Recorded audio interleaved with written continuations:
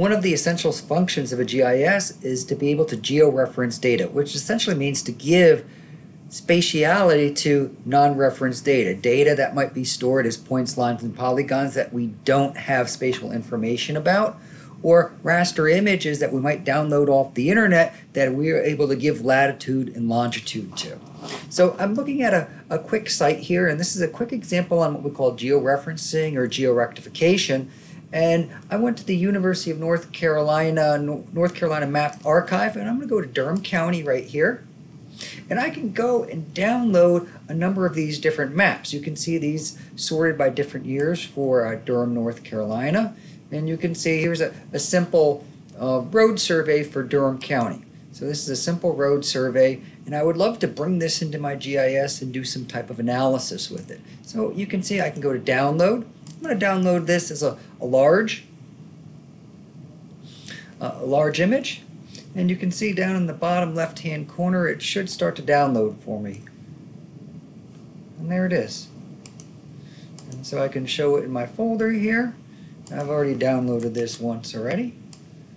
And I'm going to go to my exercises, exercise 2, and I'm going to paste this. And sure, I'll just replace it. So this is a road survey for Durham County. So now what I'm going to do is I'm going to go to my ArcGIS Pro, and the way we do this is a little bit different in ArcGIS Pro than in previous versions. So I'm going to go to Add Data, and I'm going to look for it in my particular files right here. So I might have to navigate to this in my folders. I'll just go here for sake of convenience. Make sure I navigate to it properly. Geography 4010, fall, exercise, and this is under exercise 2. And I'll refresh this because I've added a number of different folders here.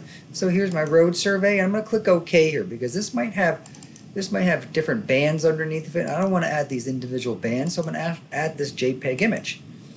And so up in the top here it says map source is missing coordinate information. I don't need to add more details because I already know this. And so what I'm going to do here is go to imagery, and now I can georeference this thing. So I can start georeferencing this, and I'm going to fit this to my display.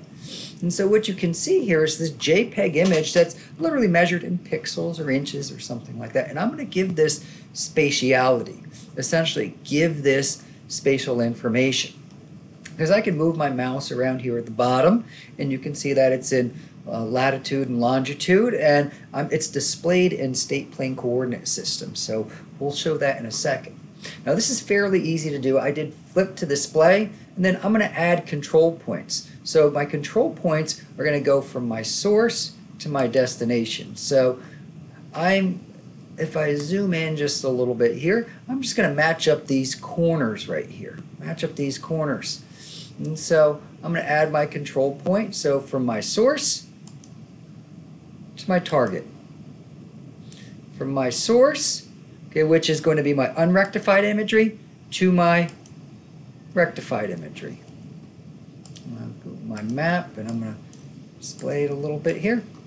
And so all I'm doing is matching it up to the corners of my known GIS data. In this case, it's the outlines of the polygons, but I could do it with anything. I could do it on my topographic map, especially if you're doing it at a high scale where rectifying data at the county level isn't going to work. You got to zoom into a much larger scale, and you don't have the GIS data available for it. ArcGIS Pro has utilities and data available so that you can do that. Okay, I'm going to go back to my imagery.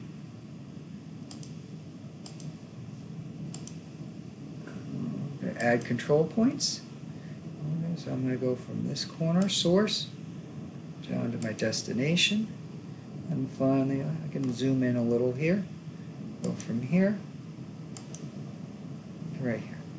So like I said before, you might have a lot more points that you have to match up, and I can match up these points over here when I go to imagery.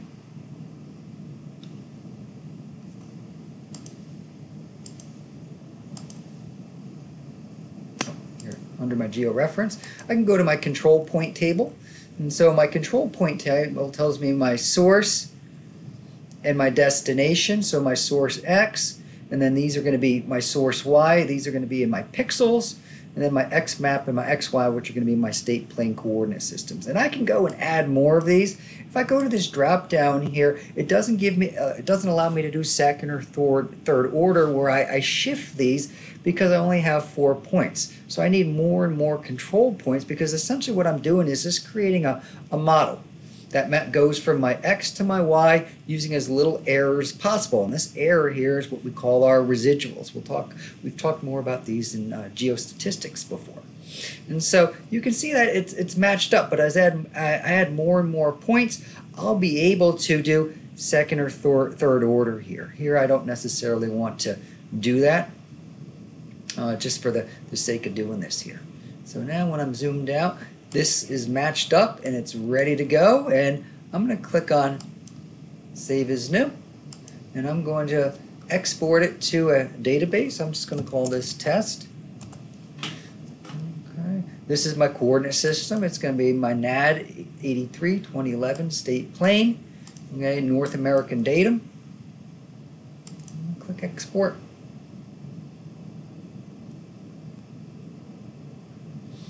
And so now this image is going to be a geo-rectified image of this data that I just downloaded and given XY data to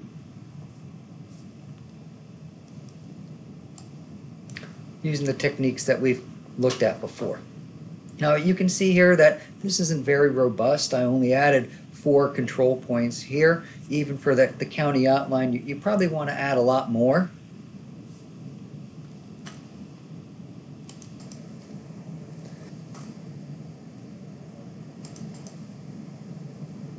So as you can see, I've zoomed back out. I've removed all the images just to make sure and keep myself honest here. So I'm going to add data. I'm going to go to my database. I'm going to click on one of the test images that I created and exported. And now you can see that this image is completely entirely lined up with the existing GIS data. Now I can set things like transparency and whatnot, and you can see there's this color information in here, but now I can line up this road map here with my actual GIS data. A couple things to follow up with. As I said before, if you notice and you zoom in, you can see that these don't line up quite as well. So if you want to use more control points, you can give yourself a higher order transformation instead of just a first order transformation, which is a linear essentially. And so in conclusion, we can go and download great GIS data layers from the number of different websites: University of Texas Map Collection, North Carolina Maps House through University of North Carolina. Bring these into a GIS and easily turn these into GIS data.